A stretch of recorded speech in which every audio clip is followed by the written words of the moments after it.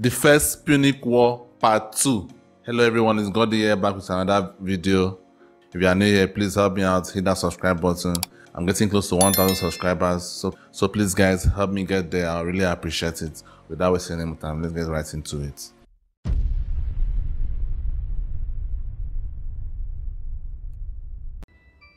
After the gigantic battle at Cape Ecnomus, the Romans were now free to land on African soil. And so, they did. The Carthaginians chose to focus on defending the city of Carthage itself. So the Romans immediately took the city of Aspis, and were then free to raid and plunder the countryside. They took over 20,000 slaves, and a ton of booty. Then, some orders arrived from the Senate. Send home the booty.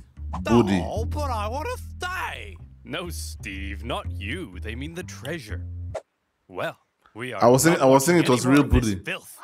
Or real booty. So the other consul left with the booty, leaving Regulus and his forces on their own, and they began advancing towards Carthage. My accent, man. Along the way, according to the ancient writer Livy, they encountered a literal dragon. Now, Livy was a Roman historian, so his account may be slightly exaggerated, but this, I believe. As the Romans continued to plunder, the Carthaginian people flooded into the city. Now, not only was it in a major panic, but it was so crowded, the people began to starve. Don't panic, everyone! Look, I know you're all starving, but I still have food for me. So, you know, it's not all bad. Whoa! You're wasting your tomatoes! And you idiots wonder why you're starving? Oh well, it's just more food for me! Things weren't looking good for Carthage. They had to do something to stop the Romans rampaging throughout their land. So they decided, finally, it was time to put an end to it. They headed out and set up on rough hilly terrain overlooking the Roman camp, and they prepared for battle. Now, while the Carthaginians were the traditional masters of the sea, on land, they weren't always the brightest. Case in point, setting up in this position overlooking the Roman camp was just about the stupidest thing they could have done. Why? Well, there's something you gotta understand about Carthage. The Carthaginian land forces actually suffered from a multitude of different issues. First of all, since the Carthaginians were rich, they could afford to pay a huge number of foreign mercenaries to fight for them. These mercenaries actually made up the vast majority of Carthage's forces, and therefore, Carthage's land armies were a melting pot of many different cultures. This, however, meant that if a battle wasn't going their way, there could be loyalty issues. They can switch. Man, I ain't getting paid enough for this. You Balearic slingers better not be thinking of running away. What did he say? I don't know, man. I don't speak Phoenician. Let's get out of here. Clearly, there were also language issues. The military generals tended to be Carthaginian, but they made a lot of strange decisions. For example, one of the most feared assets of the Carthaginian army were the war elephants. To a Roman soldier who had never even seen an elephant before, this was like fist fighting. I've never seen an elephant before. Yet the Carthaginians continually kept placing the elephants in the rear, where they were no use. In a similar fashion, the neighboring region of Numidia Yet the Carthaginians continually kept placing the elephants in the rear, where they were no use. I feel like I'm always waiting for my big break.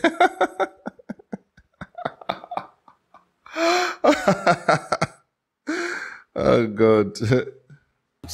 In a similar fashion, the neighboring region of Numidia provided Carthage with the most skilled cavalrymen in the world. But the Carthaginians often chose to fight on rough, uneven terrain, where horses and elephants were less effective. And so in this case, when the Carthaginians again chose the rough terrain near the Roman camp, the Romans easily sent them packing. Wow, Regulus, we're mere miles from Carthage. You sure are amazing. I mean, don't tell me it was this easy for them. I know. Steve, what's the matter? We've almost won. Guys, everything looks so easy for the Romans so far. I know there were some hiccups, but immediately they were able to get their shit together. They've been acing it so far. It looks very easy. It can't be this easy, right? I mean, this is obviously a historical war. So I guess there had to be something. There had to be something that is coming. Can't just be so easy for the Romans like this. Be as great as you, Regulus. Steve, you're amazing. I mean, look at this thing. It's unbelievable. Everything was looking up for Regulus. A Roman victory seemed like it was only a matter of time. But then, Regulus realized something. He had been consul for almost a year, and his term was coming to an end. He knew that if his successor took over and he would take the finished glory, job, then he would get the naked Can you imagine statues, that? not Regulus. And there was no way Regulus was going to allow that. So he jumped the gun. You there, Carthaginian boy. I want you to deliver a message to your elders. I, Marcus Attilius Regulus, demand the total and unconditional surrender of Carthage. Unconditional surrender? Jeez, at least lay siege and starve us to death first. Just deliver the message, you punk. He demands your total surrender. What? Jeez, at least lay siege and starve us That's to what I death said. first. Hey, that's what I said. Well, boys, this Roman thinks we're out. But we're not out, are we, boys? No. We'll do what we always do in times like this. Hire somebody else to solve our problems for us. Darren, bring in the Spartan. Well, Regulus's overly harsh demands had the unintended effect of reinvigorating Carthaginian resolve. They brought in a mercenary from the famed land of Sparta Wow. named Xanthippus to help dig them out of this situation. And we all know what Spartans are like. Xanthippus showed up and immediately took charge. He had a look around and said, "You idiots! Put the elephants in front of the army so they can smash into the Romans. And stop fighting on rough, uneven terrain. Find a big, flat field so your superior cavalry can do their job. And what's this I hear about you giving a speech telling everyone they're gonna die? Hey, I was just telling the people the truth. You're a politician. Lie to the people." And so Xanthippus led out the that's what newly I'm supposed to reformed do anyway. Carthaginian army to meet Regulus in the Battle of the Bagradas River. The elephants, now in the front, smashed into the Roman lines, causing disarray. The cavalry, with total freedom of movement, outflanked the Roman infantry. Thanks to this impressive Spartan, the battle was a total Carthaginian victory. And Xanthippus, for his stunning victory, was forced to flee Carthage because the leadership got jealous. What? Regulus, the Roman consul, was captured during the battle. Legend has it, he was brought before the Carthaginian council. Can you imagine that? And they made They were a jealous. proposition. Well, Reggie, not looking so good anymore, is it? Looks like we beat you pretty bad, huh? Up yours, you Punic Green pansies. spits. Now, Regulus, nobody likes a sore loser, do they? No. How about this? We're gonna send you back to Rome, and you convince the Roman Senate to surrender to us. If you fail, though, I you doubt he gotta did come that. back I so we doubt can he torture did you to that. death. Okay? Okay. You promise? I Promise. Hey guys. Whoa, Regulus. We thought you got captured. I did, but they sent me back to convince you to surrender. Oh, Well, he should did we that. Surrender? Really? No, never surrender. Give 'em hell, boys. They're at the end of their rope. Anyway, I gotta go be tortured to death now. What? Yep, part of a deal I made. It's a long story. Oh, hey, wait, Regulus. No, it's cool, guys. I promised. Regulus. This is ancient times. We massacre entire populations. We chop pets in half. You can break a promise. No, Tim. You never break a promise. That's too far. And so, Regulus went back Wow. to Carthage and was tortured to death. What the And fuck? for keeping his promise, he was immortalized as the leading symbol of Roman virtue. What? After their defeat in Africa, the remaining Roman survivors. Oh, still in wait, Africa, guys, still I'm in so Africa. shocked by that. I'm so shocked. Even I wouldn't do it. Like immediately you free me, you're not seeing me anymore. You're not seeing me anymore. Immediately you free me, you're not seeing me. And while as I was watching the video, I was trying to predict what would happen. I would have never guessed that this Regulus would have actually gone back. I thought what he was trying to do when he was saying that he wants to go back, I thought he was like playing some mind games or something. I never imagined that he could actually like go back and get tortured to death. That is crazy. What? Meanwhile, after their defeat in Africa, the remaining Roman survivors, still in Africa, were still in Africa, and they needed to be rescued. So the Romans sent their fleet to pick him up and bring him home. They successfully fended off a Carthaginian fleet, grabbed the survivors, and made their way to Sicily. A great success. But then, things took a turn for the worse. Sir? That cloud looks kind of angry. Fear not, coward. If we Romans can build a war fleet from scratch and defeat the Carthaginian Empire at their own game, why, then even Mother Nature herself will crumble before us. I laugh in the face of Mother Nature. Ha ha! See? Come on, guys. Laugh at Mother Nature with me. Ha ha!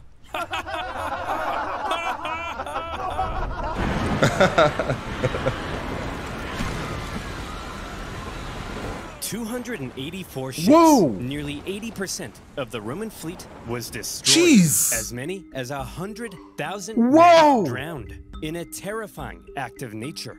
Never before had Rome lost so What many the men hell? in a single incident. What the hell? Like, guys, that is so shocking. I know, I understand that nature is very, very, very, very brutal. I understand that.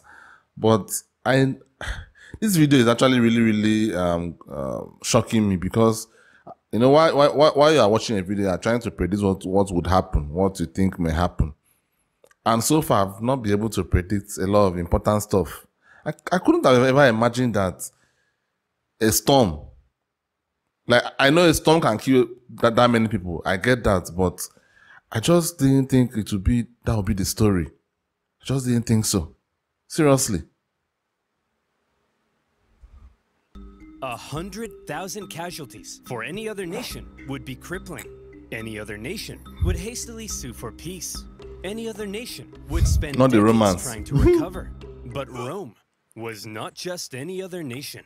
Infamous for its unrelenting determination in the face of overwhelming odds, Rome said, well, I guess we'll just have to build another fleet.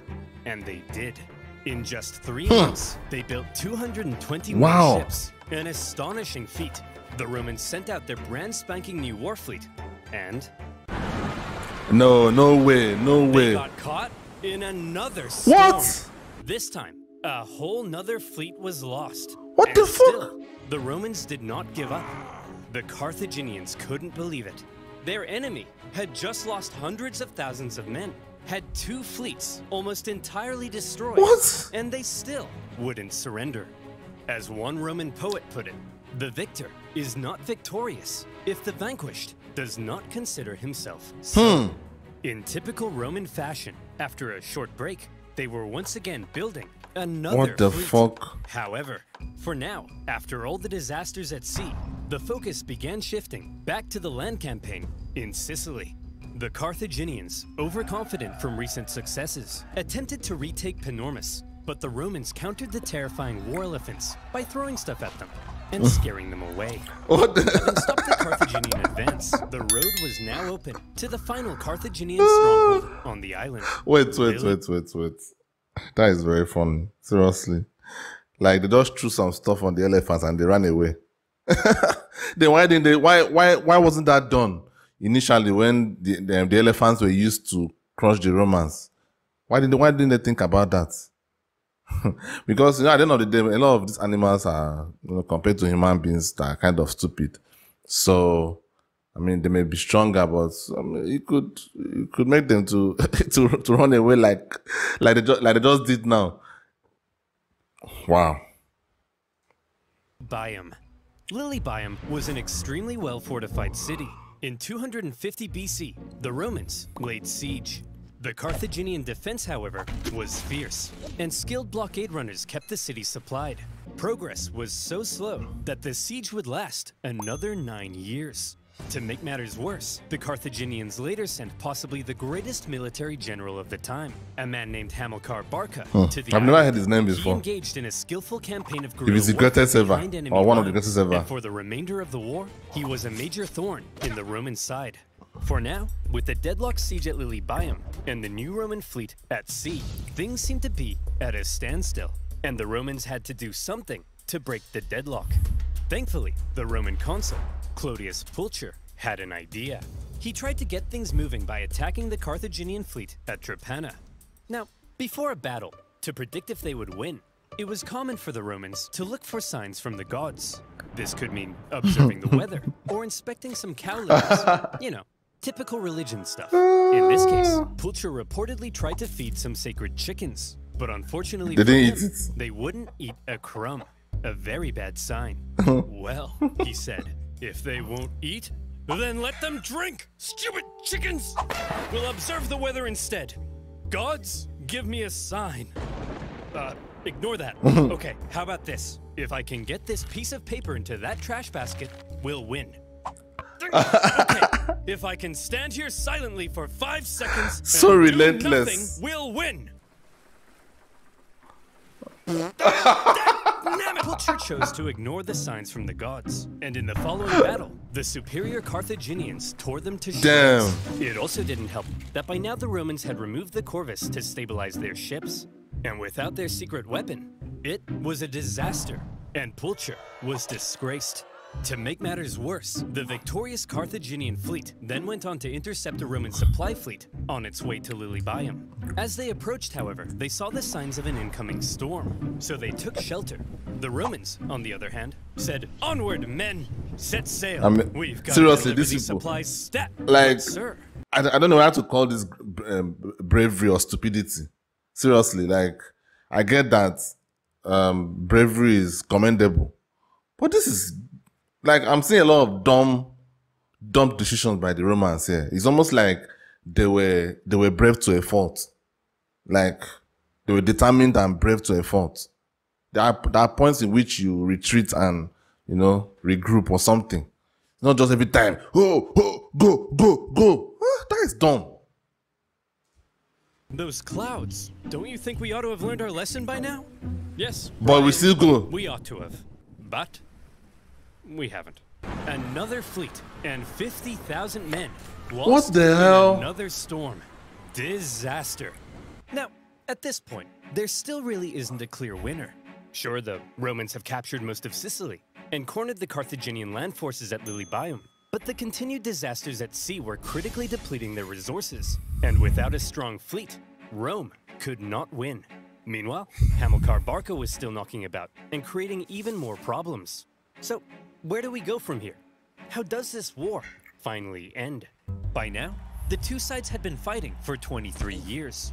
They were exhausted. 23 years. Their resources, Damn. their strength were all utterly spent.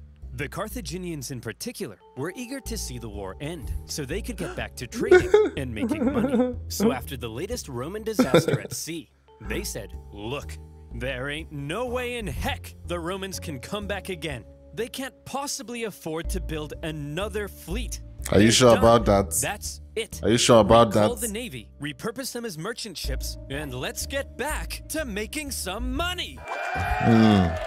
Assuming the Romans would soon make peace, an anti-war faction within the government recalled a large portion of the Navy, leaving Hamilcar on his own. The victors appeared to be declaring themselves victorious. Meanwhile, the vanquished were getting ready for round 5. The Romans built another fleet, What the this hell? time heavily relying on patriotic donations from the upper classes to afford it. Damn. Once again, they put to sea.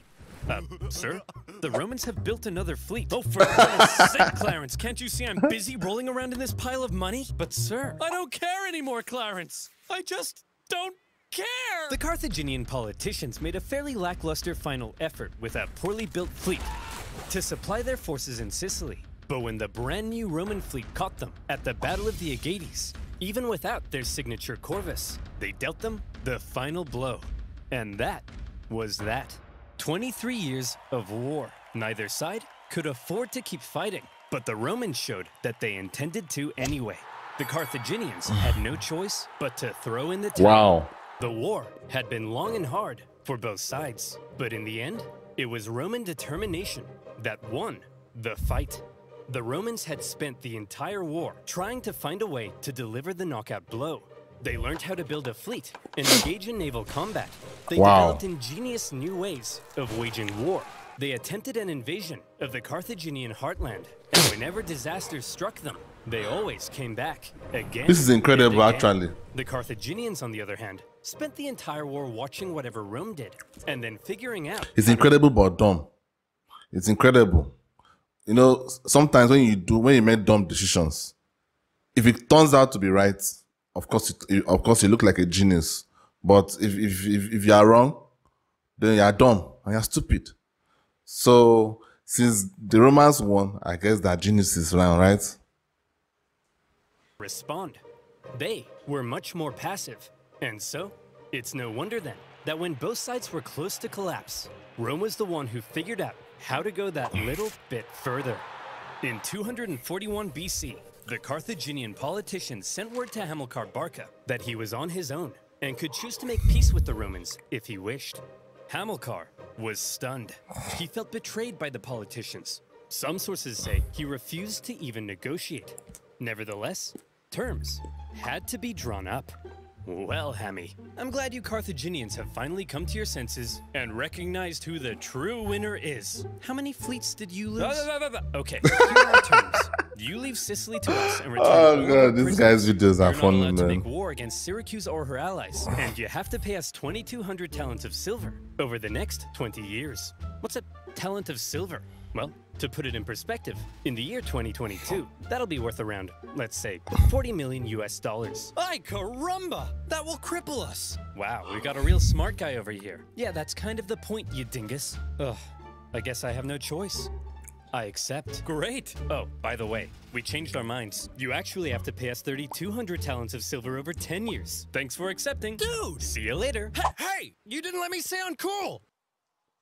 You didn't let me say uncool. The treaty was extremely punishing, and by switching up the terms at the last minute, they enraged the Carthaginians. But still, one of the longest and deadliest wars at the time was finally over. The Romans had won. They achieved their aim of gaining Sicily, and even though it wasn't part of the peace deal, they took advantage of a weakened Carthage and grabbed Corsica and Sardinia as well. I mean, Sicily is part Beyond of the Italy Italian now. peninsula had just begun. The Romans hoped that now the Carthaginians would forever be under their thumb. Unfortunately, the harsh terms they placed on the Carthaginians at the end of the war left a growing anger, one that would come back to haunt them. One day, Carthage will have its revenge. That's nice, dear. I'm serious, woman. Maybe not in my lifetime, but perhaps in his. My beautiful son. Who is the son?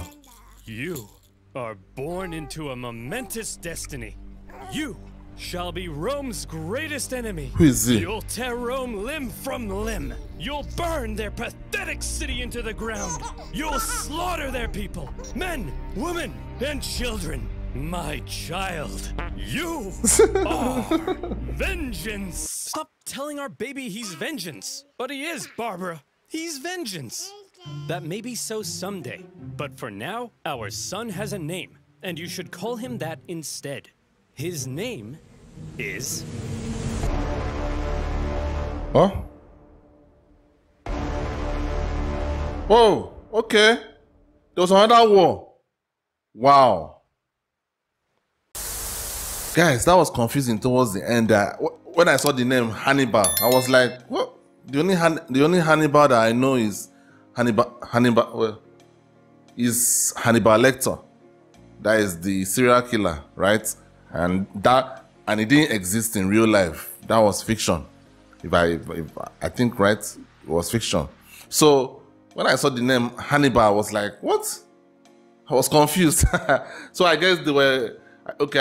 I guess there were other Hannibals before, but okay, maybe the Hannibal Lecter's name was derived from all these other people that answered that their names were Hannibal.